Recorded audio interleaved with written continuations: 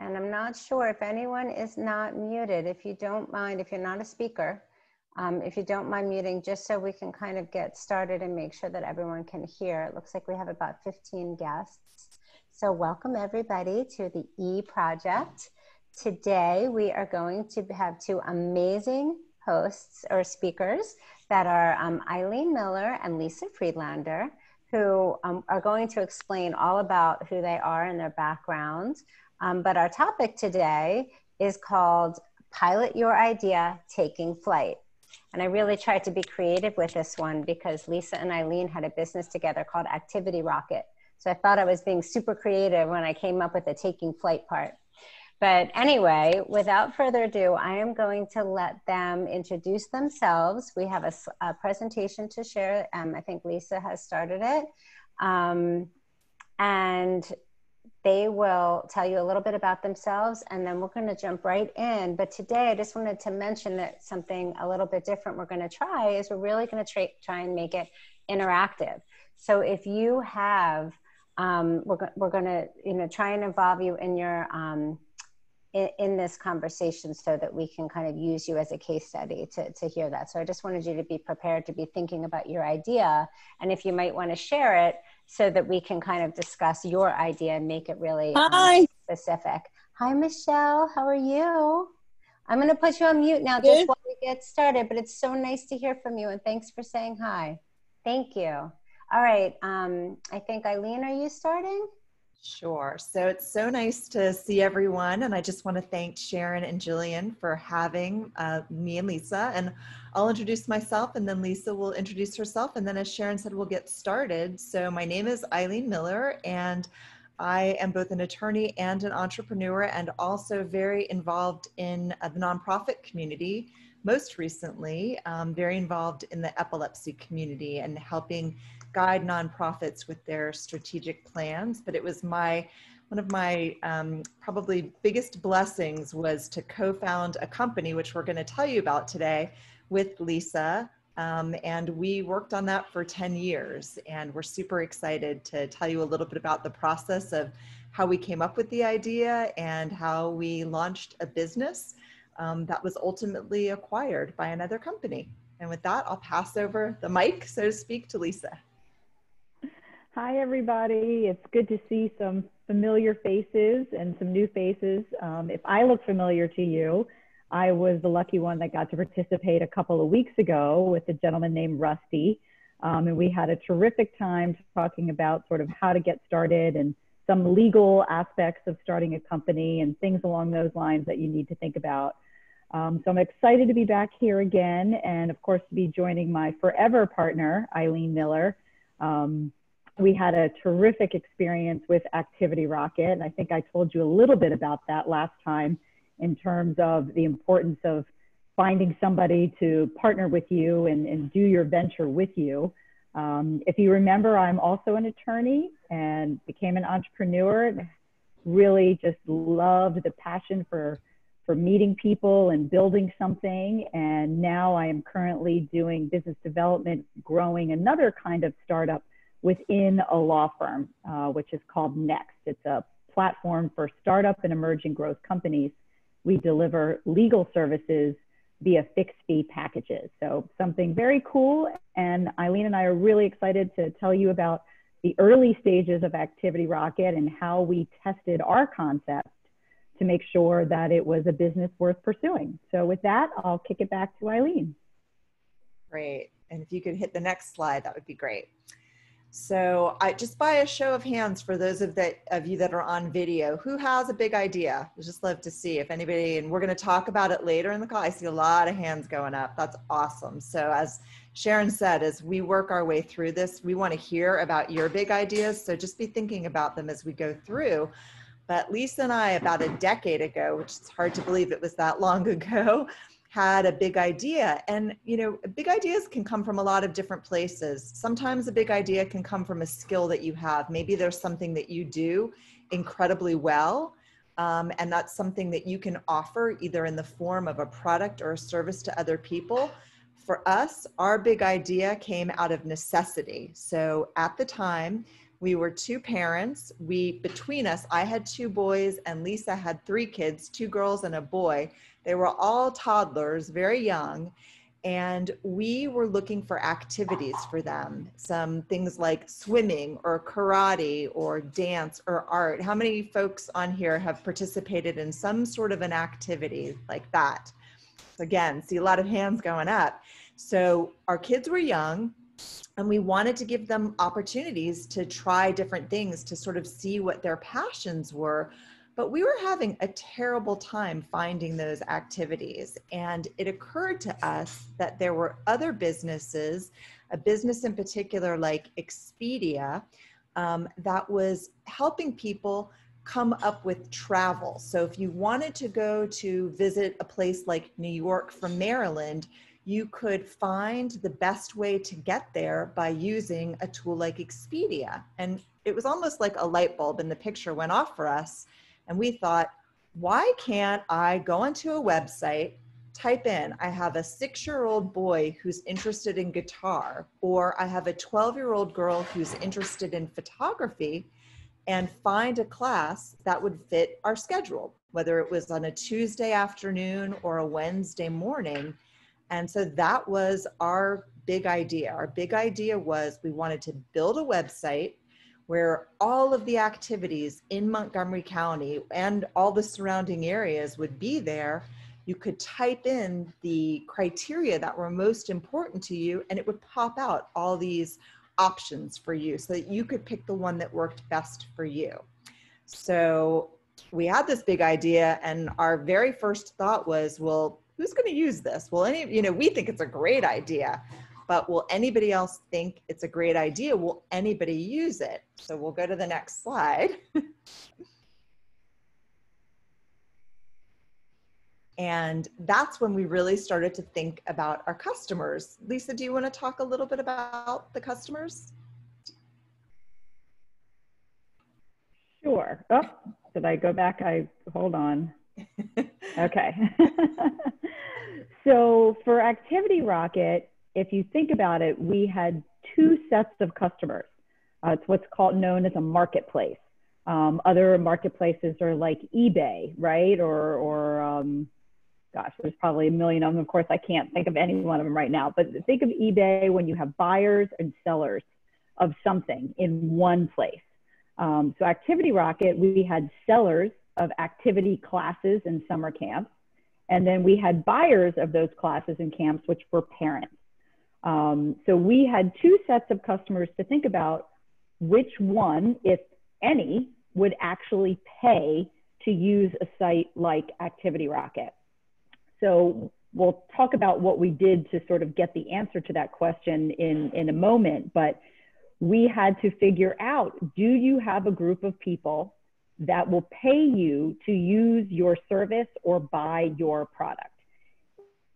Even though it could be a great idea for you or solve a unique problem that you may be experiencing, in order to turn it into a real business, there has to be more than just you, right? Or more than just a small group of people. There has to be a large enough group of individuals that will pay to use your product or your service. So for Ilene and I, we were focused on the activity providers as one set of customer, and then on the parents as the other set of customer. And we decided that between the two, while they're both technically our customers and our users, from a revenue perspective, meaning who's going to pay us money, we are only going to look to the activity businesses themselves.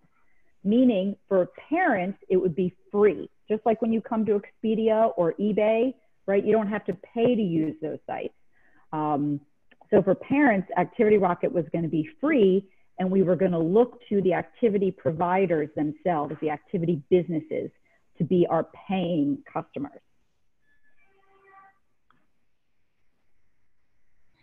So back to you, Okay, so this is where testing is truly key, right? We have this big idea.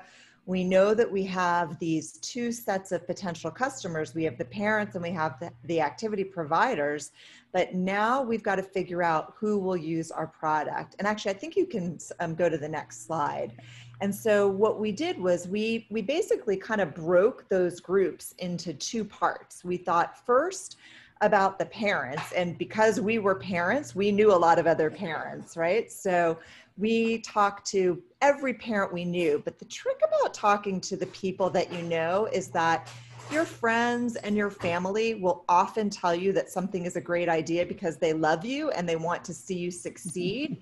So who's had that experience? Your mom or your dad or your best friend or your brother or your sister, they all think that's a great idea. And you're like, okay, I think it's a great idea and you think it's a great idea, but I need somebody kind of outside of my immediate circle to tell me that this is a great idea. And so we actually use some of the tools that you're seeing on the screen. We actually went to our friends and we asked our friends to go to their friends, right? And their friends to go to their friends, so that we could come up with a much bigger group of people that didn't know us personally, that had no bias about us or the product, that would give us, we were really looking for honest feedback, for honest answers about whether this was something they would use.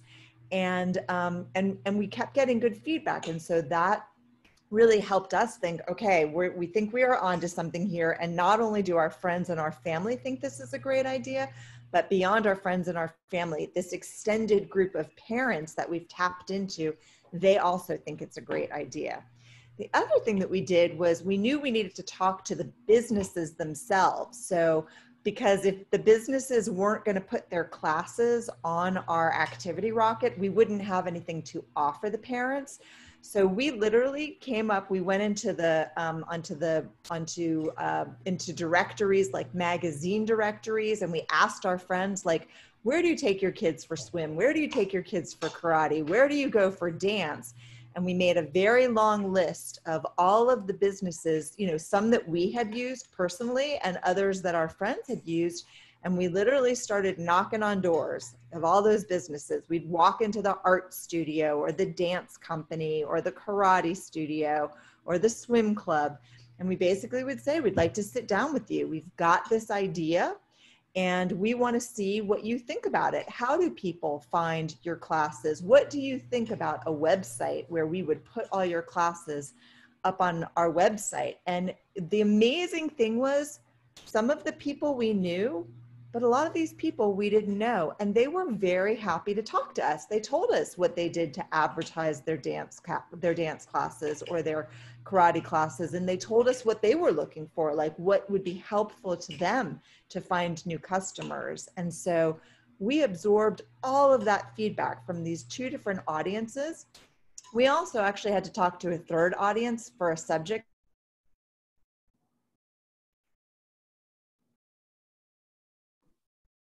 Oops, it looks like Eileen is freezing up a tiny bit. Oh, Lisa, you think you can pick up? Yeah, sure. Oh, wait, I feel like she's coming. You coming back? Frozen.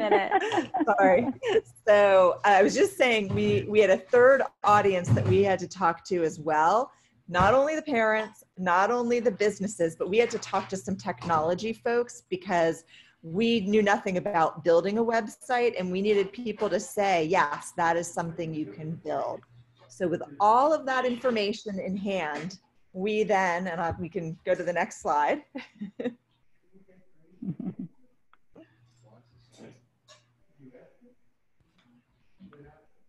Oh, hold on.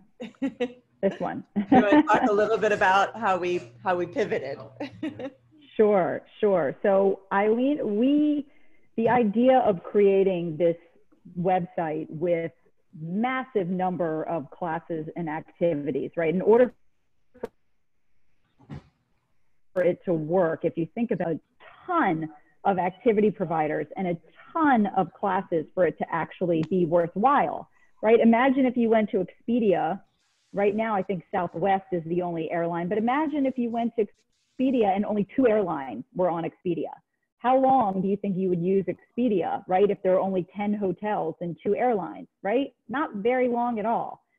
So we had to figure out, how are we going to take DC, Maryland, Northern Virginia, sort of carve out a test case for whether this idea would work. And we had a lot of different opinions. Some people said, okay, well, start with one age group, right? Just do it for toddlers and just do, you know, young kids, elementary school, or just do dance classes. Forget doing all types of activities. Just do one silo of a type of class and then test it.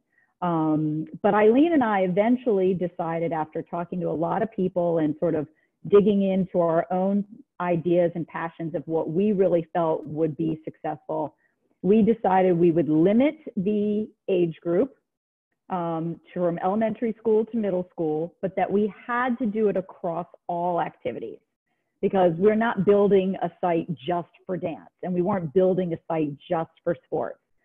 So what we did is we took the big idea and we narrowed it down into what's called an MVP. Number 2 on your screen. An MVP does not stand for most valuable player in this instance. It stands for minimum viable product. Minimum viable product. Minimum meaning the least product, the smallest product that or service that you can deliver at this point in time to test your concept. Viable means it has to be enough to get to the next stage, right? So you have to come up with something that's simplified and maybe more narrow than your big idea, but it has to be enough to be able to get to the next level to really test it. So it's definitely a balance, you know, a little bit walking on a tightrope. You have to sort of explore what it means, what your individual product or service is, and how big you want it to be. And then when you're talking to people, sort of cull it down, bring it down to the least amount of features or the least amount of product. Like, for example, maybe you want to do a bakery or you want to do a cosmetic line. Start with maybe 1 or 2 products and some theme around your products. Maybe they're all natural, or, you know, maybe your bakery is vegan. So for us, for Activity Rocket, we knew we wanted to be activities and camps for kids, but we narrowed it by just starting with elementary school through middle school. And actually, I believe I didn't mention this, we started just in Montgomery County. So before we went to the entire DC metro area, we started with Montgomery County and we launched our MVP, which is a beta site, a very small basic site. It did some basic things with about 80, 70, 80 activity providers just in Montgomery County, focusing on activities and camps for kids, you know, basically through 7th grade. And that was sort of our test concept. We built that MVP website, which only did some, it was more like a kayak, if you guys are familiar with kayak, where you can search and find, but you can't actually purchase anything. Whereas on Expedia, you can actually purchase something. So that was another way we decided to keep it simple, by not letting people actually buy anything on our website yet. So it's a question of doing steps, right? You sort of can create your ladder with your basic product down here. And if I add another feature or another service or another type of baked good, eventually I'm going to get up here and have my whole business that I want to do. But you have to start down here, because what you don't want to do is expend a ton of time and a ton of money on something only to find out that there's no market for it, that it's not a viable business. And that is a question that you have to be asking yourself at every step along the way. What is the market telling me? What are my customers telling me? Have I succeeded at this level to then go to the next level? And the hardest thing ever is to look in the mirror or look at your partner when you're at a point where you don't think you're going to make it to the next level and realize, I learned a lot. This may not be the right business. What have I learned? And what am I going to go do next? So learn when it's the time to move on to the next level for your business. And then maybe perhaps also be honest with yourself in terms of when you find out that I love this idea, but it's just not going to make it. So let me stop now and then focus on something else.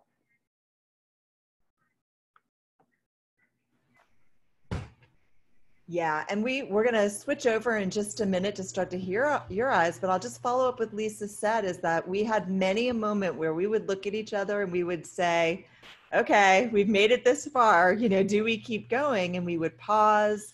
Sometimes we'd even take a couple of days or a weekend to think about it. And then we came back because both of us in our gut felt like, no, we can go further. We're going to go to that next step. The market still seems to want this, and we still have the drive and the motivation to push. I will just tell you, it's the hardest thing I've ever done, you know, to create something out of nothing, to create an idea out of nothing, and to keep pushing and pushing, even when sometimes you're getting negative feedback. But you're balancing that negative and that positive feedback, and you're balancing the messages that you're getting from the market as well.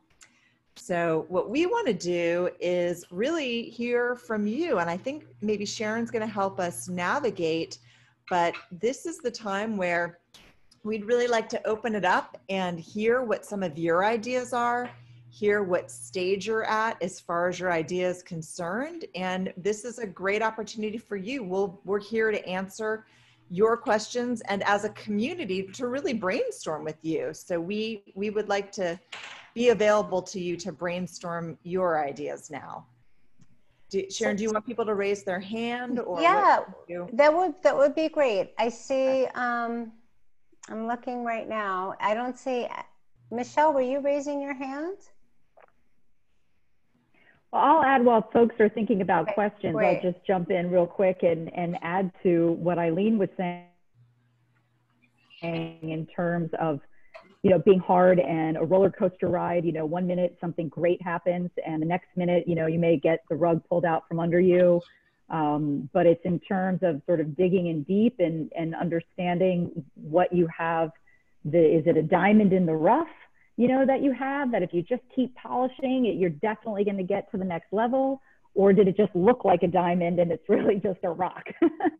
And those are very hard questions to ask yourself. And you have to sort of always be asking yourself those questions. And I think going back to sort of testing the idea and surveying people, Ilene was dead on when she said, you can't just ask the people that are close to you, because they're going to tell you what you want to hear. But even in how you ask the question is also very important, right? When you're writing a survey or you're sitting down with 5 other people in a room, that's going to be your focus group. How you ask the questions is critical, right? So you have to be very careful that you're not asking leading questions or very narrow questions, so that people will tendency to just say yes. And then you get this great survey result back with all these yeses, but you've actually really learned not much at all. So be very careful who you ask, and be very careful how you ask the question. That was a great clarification. Thank you, Lisa. So, you know, I know we've been taught early on that we could use the participant, if you want, or reactions, if you wanted to raise your hand with the, you know, if you have a green screen. I see, Mara, I see a thumbs up. Does that mean that you would like to? Great, okay. Questions? Yes. You want to sit down, or Mara might stand up too, just sure. Her blood pressure stuff. So, so we're in a very specialized field of Mara's an artist and trying to try a little different. Well, focus groups. So in that field, you almost have to prove yourself before you know, people want to purchase art that other people want. You know, sometimes people don't understand. And she's also so we've gotten conflicting information from all sorts of sources, because Mara's self-taught. That falls into one particular area that people say, don't make it look like you're marketing. You shouldn't look like, you know, you're doing hard sell. So you're all talking about things where you want to sell, make it apparent that you're trying to sell.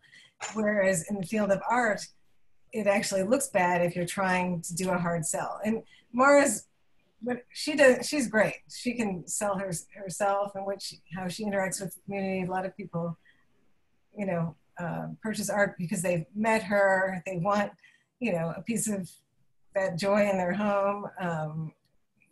Various reasons. Hopefully because they like the art and they want to live with it, too.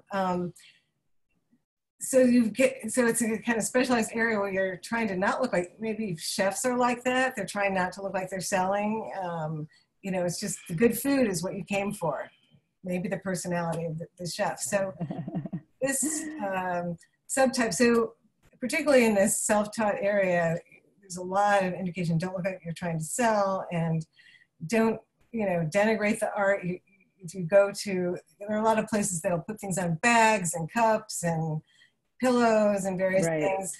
And, in the art world, you maybe aren't taken seriously if you go that route. Suddenly you're out of the running to potentially be at a biennale. Once you've Sure. So there was one other point that I was going to make about that. So, anyway, so a focus group, what would a focus group do? People who market art products could give advice as to how to best market art products per se, or art. And we've spoken to gallery owners and people who've,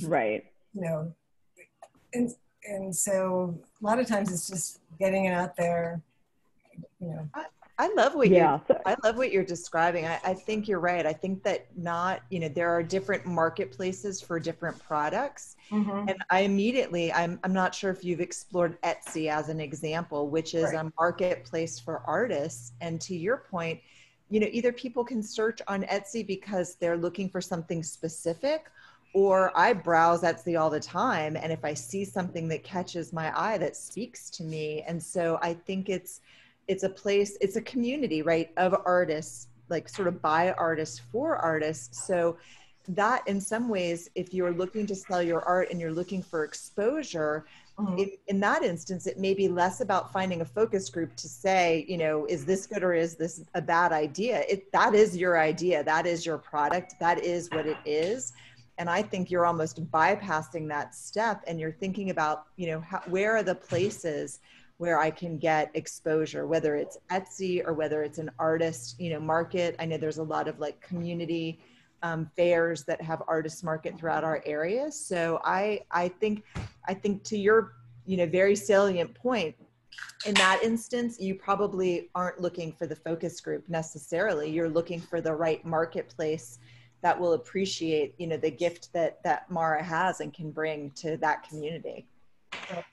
And she's been at Bizarre at American Visionary Art Museum, and but Etsy might, you might ruin your future if you go onto Etsy. There's great artists there. In fact, an artist who's been at Biennale, I know, sells her work on Etsy. So, there's all this conflicting, but she's not self-taught, so then, the Venn diagram is very odd in this area, but that's, Mara, you might also want to think about, you were saying before, you can't sell yourself.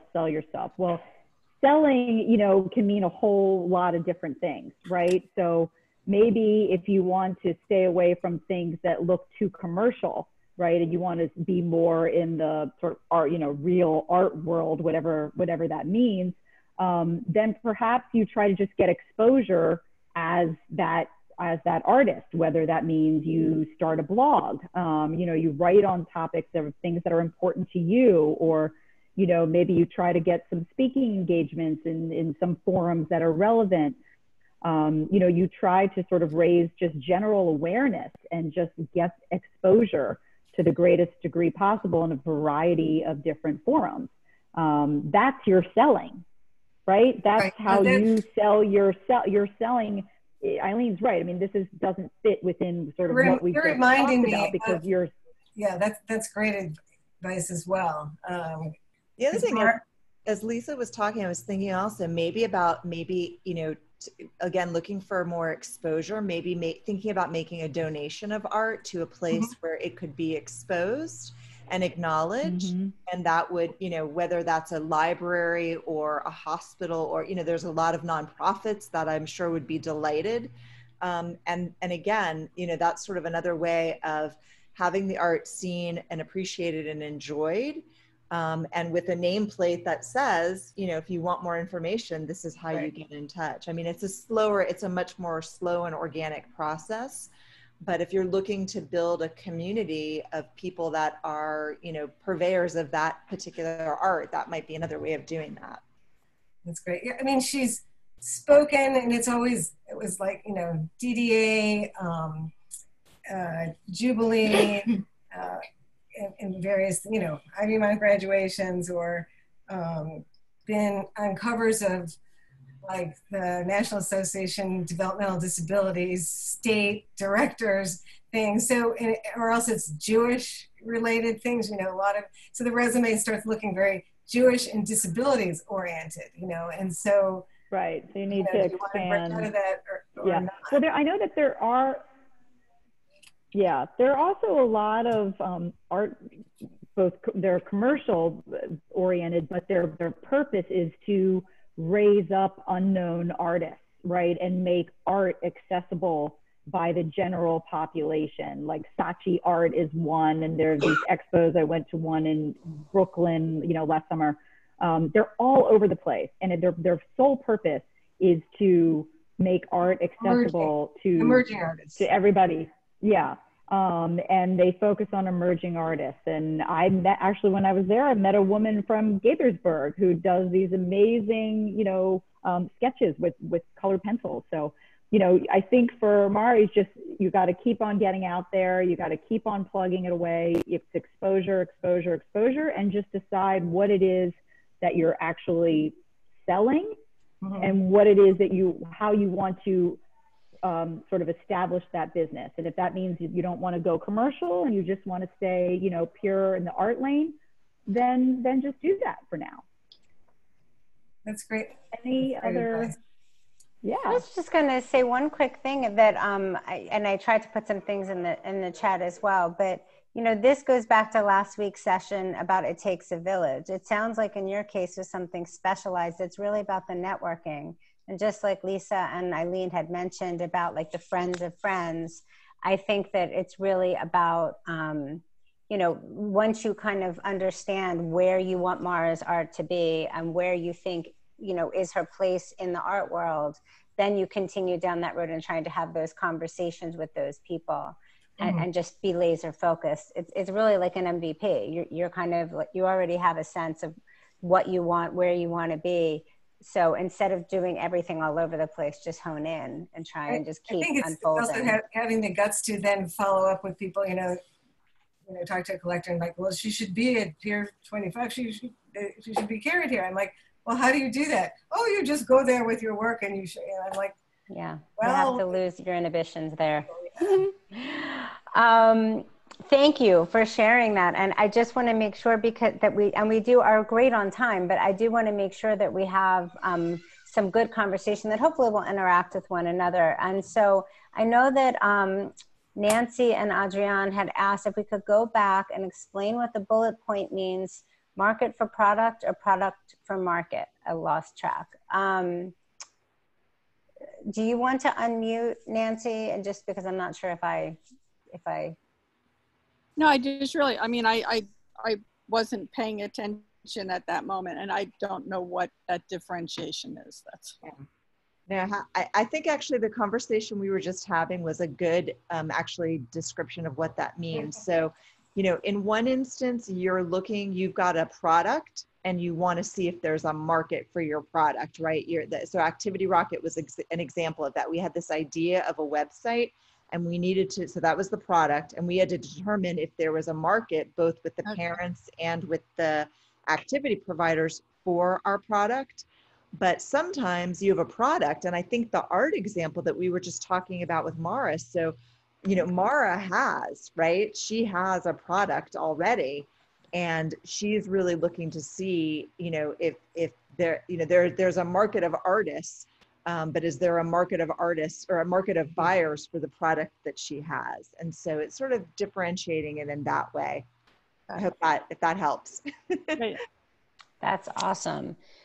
Basil, not to call you out, but I know you've asked in some of our past sessions. I feel like this is a good time for you if you wanted to talk a little bit, because your art is music, and that's kind of similar with Mara. I wonder if we stay on that theme, if you wanted to take a moment. Go ahead. Oh, me? Yeah. Oh, okay. Sorry. I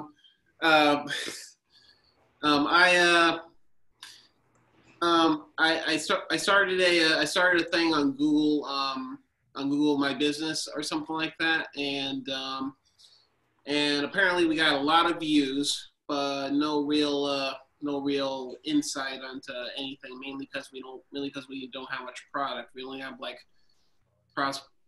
in our library of things on the site, we only have like one product, and even that hasn't gotten much views. It's attached. The product is attached. The link is attached to our channel, our YouTube channel's playlist of the link, and it's also attached to that site as well. And for some reason, it's not getting those videos aren't getting any looking at, except for maybe just one, and that was a week ago, and I don't know exactly what that's going on, because the site is getting a lot of views, and the channel's getting a lot of views, but the videos are not, and that's kind of confusing if you can grasp that. Not to mention the fact that I keep getting distracted by so many things to make more of my original product to sell, and and also I got a whole bunch of ideas. Like in one place, I want to make a comic book series trilogy. Another one is I want to turn that comic book trilogy into a video series or something like that, which is probably going to be one way or the other. One is going to be for like publicity. The other one's going to be like to actual sell. But and another video, I actually hope to sell. Period. But the weird thing I find is that well, I just found out, my mom just gave me a test that I have ADHD, so that can be kind of confusing for me as well, because it's like because it makes it more confusing for me to focus and keep stuff up all the time in the right place, in the right order, in the right section, without taking it down prematurely all the time. And I had to get rid of all the distractions that were keeping me from doing that. But now it's like I have to start fresh all over again. So it's like I have no idea what I'm doing really, and it's very confusing. And I don't know anything about media or Google business or anything, so I wish we could find a mentor or something to help him really turn it into a business. And something that doesn't cost so much money, because Google's always asking for money to promote our businesses. Anything really. Yeah. Anyone with suggestions or ideas on that? Yeah, I mean, it sounds to me a little bit like, I mean, and I don't know a lot about your product, but it sounds like you're, I would put you sort of in the category like Mara, of an artist. Like you've produced something that has special meaning to you, and you're looking for a community of people that also appreciate what you've produced. And so I think some of the advice that we gave Mara as well, like what are, to think about what are some of the communities that might, that might be interested in the product that you've produced, and whether that's friends or whether that's, if it's a particular style of music or genre of music, like other musicians that work in that, in that area, or songs or playlists that are sort of like those. But I think it's sort of, maybe making a list of this is what it is, and these are all the things that, the types of people or the types of music or the type of, things that might be interested in this particular product, and using that to guide sort of where you're marketing it. I wouldn't recommend spending a lot of money on you know, Google or other, I just think it's, you We know, have to in order to get our business promoted, which if you go on Google, you can find our business on Google. But sadly, like I said, we don't have enough product. But right. for the record, I did put a lot of my music on SoundCloud, and that's getting a lot of good reviews, and a lot of the friends I know and talk to actually love all the stuff that I make. But sadly, a lot of people who I don't know have no idea of the stuff I make or any of it or whatsoever, you know? Basil, have you talked to other artists that are having success selling things and asked them what they're doing? I mean, I think, and Michelle just made the same point, you know, to try and figure out, go talk to 20 other artists that are doing the same thing that are having success. Some of them might just talk to you. I mean, artists collaborate. They don't really compete like other businesses. Well, I don't know any other artists really. I mean, I know them, I know some, but all the ones I knew are back where I used to live. Right. We just get on the phone and call them. We just tried to get connected to the what is it, Montgomery Community, the media, the MCM, Montgomery Community Media. It's like the public television or something. I know. But they haven't written back. Maybe it's COVID, maybe, you know, but he needs. So I'll jump in real quick. You know, I think for something like this, social media is really a great place to spend a lot of time. I agree with Eileen. I would not pay for Google ads or Google placement or anything like that, right? You need a basic website. You could be for free. I just built a website for free on Wix.com. It was very easy. And you should live on Instagram, TikTok, you know, Snapchat, you know, all of the places where creative people live. There are lots of Meetup. It's called meetup.com. Right. There are lots of groups locally that are focused on different sort of areas. So you can, to John's point, like find a meetup group of creative people, of musicians. You know, look at sort of some of the DC, you know, weekend magazines on some listings of, obviously no concerts or anything right now, but, you know, where are these people congregating? Virtual, now everything's virtual. That's great.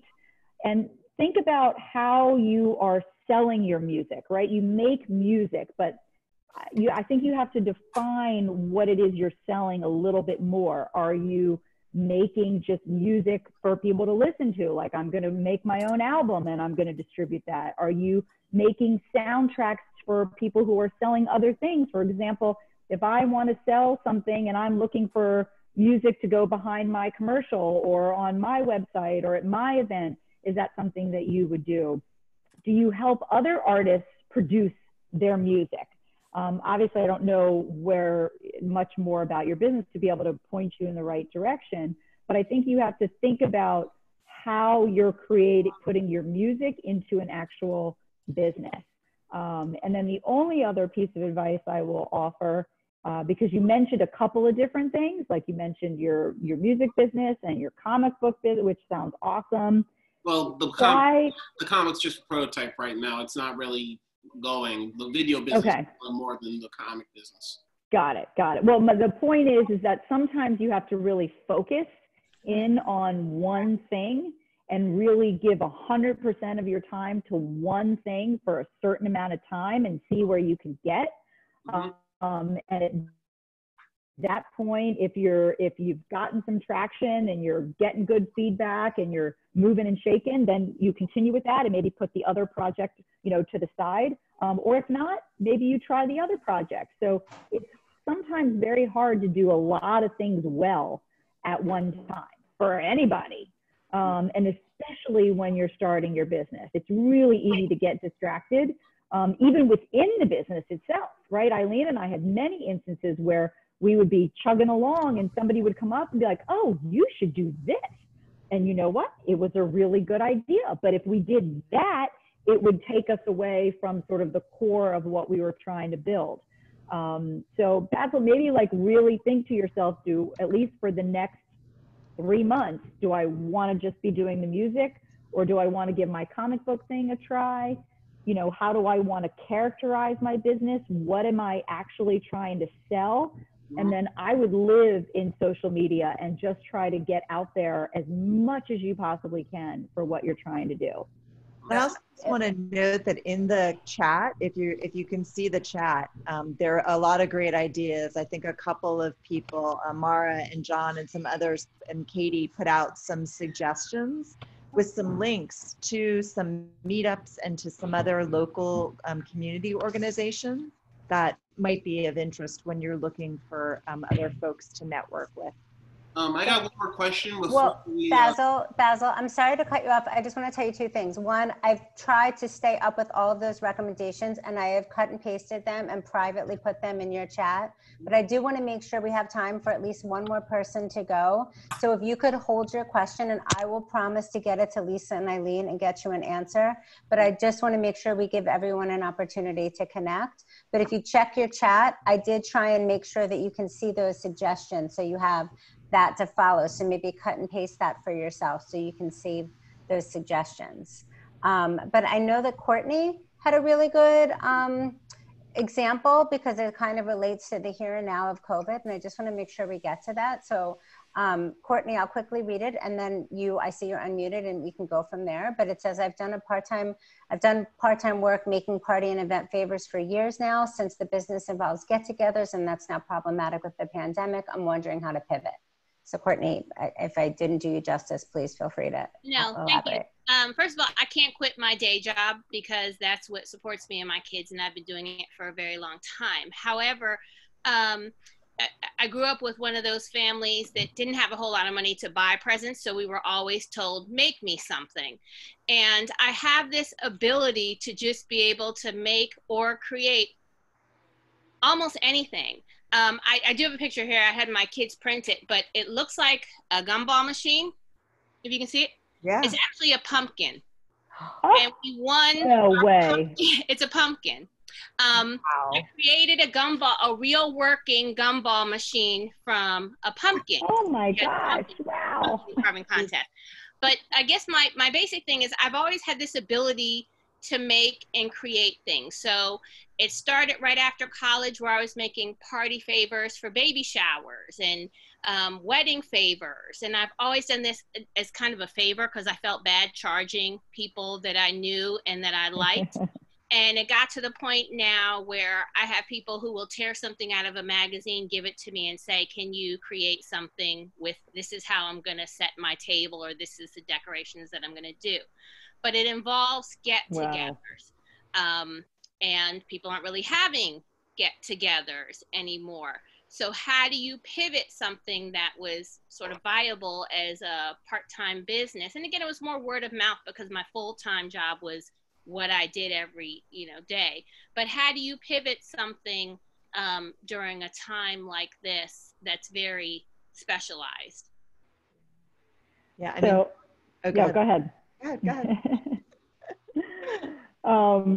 So I was just going to say, that's amazing. I wish I had a talent like that. A couple of things. One, you should certainly be on Etsy too, if you're not.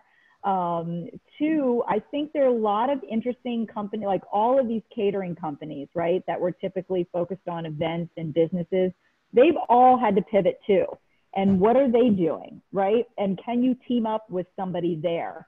The Card My Yard people, where you drive by, the yards and you see these big giant signs in people's front yards.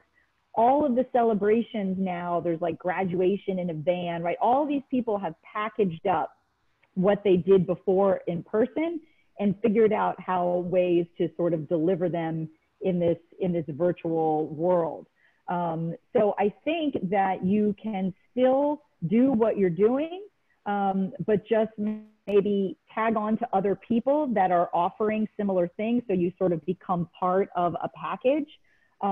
People are still having super tiny baby showers and super tiny weddings and super tiny everything. And I think even more so, people are looking for incredibly creative ways to make those events special, right? So I would continue to do what you're doing. I would just maybe pivot your messaging a little bit, let people know that you're still out there, that you can create these memorable things and send to your loved one who's far away that can't be here, make people feel special.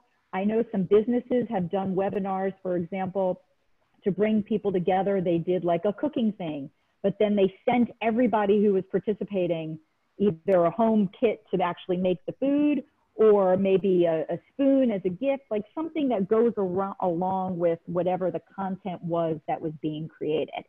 So like a party in a box kind of thing? Like a party in a box? Yeah, I think you have a real opportunity here because it sounds like you're so super talented to create these special moments that everybody is trying to figure out. How am I going to make my non-event special during all of this? So I think you should keep on doing what you're doing, but pay very close attention to people similar that were in the event space and look at what they're doing and maybe potentially join forces, and then sort of start messaging to everybody on social media, like take tons of pictures of the things that you created for this baby reveal part. Like people are still doing these life moment things. They're just doing them differently. I was going to say also, first of all, that was phenomenal. I still can't fathom how that's a pumpkin. I mean, that was really another pumpkin. Yeah. This is another pumpkin. Okay. It's a oh my God, that's unbelievable. Gifted. You are so gifted, and that is ridiculous.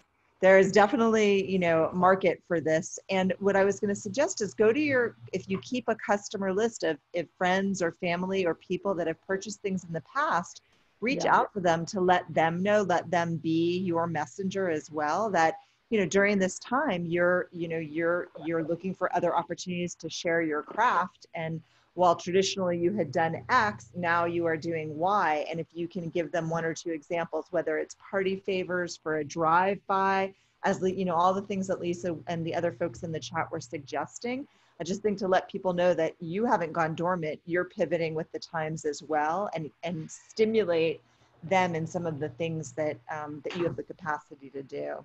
So kudos to you. Beautiful. Thank you. Courtney, there's some more. There's also a lot of suggestions. Everyone should take Mara's advice about saving the chat, which I now need to find that example.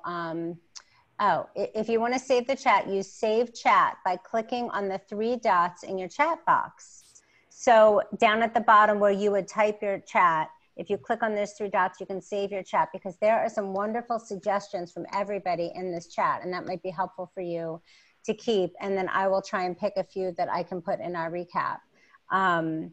And I wanted to say also really quickly that it's my daughter's birthday today, and it's her 16th birthday, and I was racking my brain. Thank you. Well, don't thank me. I didn't do it. But anyway, and so my point is, thank you. She really wanted to do a murder mystery party, and I, was thinking we're not doing that, with COVID.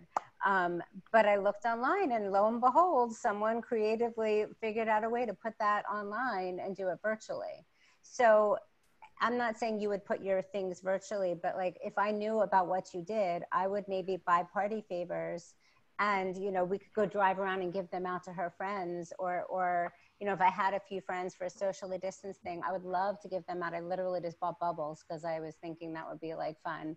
But my point is, I think that there's a lot you can do with what your talent is, and people more than ever would probably vie for something so unique and special in a time when we can't really get out and do other special things. So I think Instagram is your friend here, and I think that all the suggestions that Lisa and Eileen gave, of course, everybody else's wonderful suggestions in the chat, but I actually think there's a lot of potential for you. And I think that looking at those other event companies is a really good start. And one last thing I just wanted to tell you, as far as really thinking outside the box, is that event companies that do, big galas and those kinds of things are really hurting right now because, they can't do that. And my husband works in commercial real estate. And there's a company he met with that was really, it was like a theater company that does staging. And they literally hired this company to put mannequins and people to look like their building was crowded, because it's not. So they just pivoted in a really interesting way, using what they do and what they have and trying to think about another audience that maybe would find value in that product. And now they're actually busy doing this whole other world. So I just think don't think you're done. I think this is a new beginning for you, and you should really be open to the opportunities. Thank you, everyone. So we are at 5:57, and that's just enough time for me to launch our poll and tell you about our upcoming events. So without further ado, if you do, oh, and by the way, Jillian, I don't know if we got our snapshot yet of our picture, if we wanted to try. Yeah, of course, we don't have the slides up. That would have been smart for me to mention earlier. I got some of those already. Awesome. Okay, so I'm going to go ahead and launch my poll. We really would love your feedback as always. So please, if you don't mind taking a moment, so happy we were able to give these suggestions and really use real life examples. I really hope that's meaningful for a lot of you. And wanted to remind you about some of our upcoming events. And of course, I'm looking right now because I realized that we do have some new things going on. We have our amazing Arts and Crafts Club, by the way. I'm jumping around a little bit. Today on Tuesdays, we have Move with Kim and the E-Project. Tomorrow is our Arts and Crafts Club, which is led by Courtney's daughter. So I haven't been able to take it myself, but I've heard it is beyond fantastic. So if you haven't signed up for that, you should definitely do that. The same day tomorrow, we also have Travel and Adventure with Bridget, which I've also heard is fantastic. I think you might be going to Patagonia virtually. Thursday, we've got Culture Series and Bake with Sharon. We are making coconut macaroons. Friday, we've got Space of Belonging in the morning. And of course, our amazing Yoga and Mindfulness with Daniel, who's here with us today, who is so talented. And if you haven't taken that class, you should. And then Sunday, we've got trivia, which is super exciting. And just a little nod again, because this is not an every week thing. The following Monday on July 20th, we have a Mama Peace Chat. And that's really cool. It's at from 5 to 6 o'clock, exploring resilience and tips and tools for peace. So I think that I've run through mostly everything. And I actually think that we've got, I think almost everybody has had the opportunity to give do their poll. And I'm so proud of us. We do such a fantastic job of staying on time, which is not my forte, but yet somehow here we always manage to make it happen. I want to give a humongous thank you to Lisa and Ilene. Just a little known fact, I actually worked with Activity Rocket years ago. I think I mentioned when I started my business for Capital Baby Planners, we were kind of supported each other, but when I stopped that, I worked with them, and they are seriously the most tremendous, inspiring, just fierce, amazing women. And I couldn't have been more honored to have participated in that opportunity. So thank you both for your expertise. And thank you all. I just want to also give a shout out that all of you really, your contributions and your support in the chat and your advice and your tips is so meaningful. And I think that was the goal of this, is that it would be about the speakers, but it would be about the support we have for one another and what we can do to help each other. So hopefully that reflects in our evaluations and moving forward. And I'd love, if you wouldn't mind, also, it's not an evaluation, but if you like this format today, or if you have suggestions about as we move forward, looking at the topics we have, which I will send you the syllabus for the rest of our sessions, think about what would be valuable for you and just give me a little email and let me know, because it really feels exciting when we're all participating and able to really contribute. So I just wanted to give that. So without further ado, I'm going to sign off and wish everyone a wonderful day. And thank you for everything. And we'll see you soon. Bye, everybody. Bye.